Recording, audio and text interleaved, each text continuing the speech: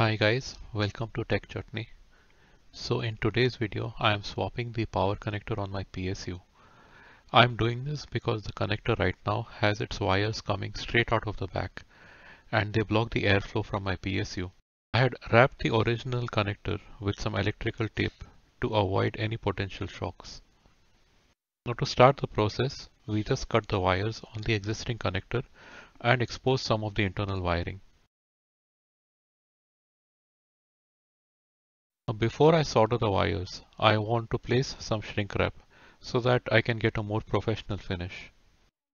I'm using a paper binder clip to hold the wires in place while I solder.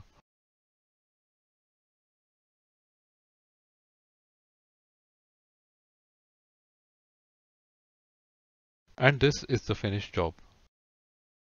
Here you can see how much space the old connector was taking.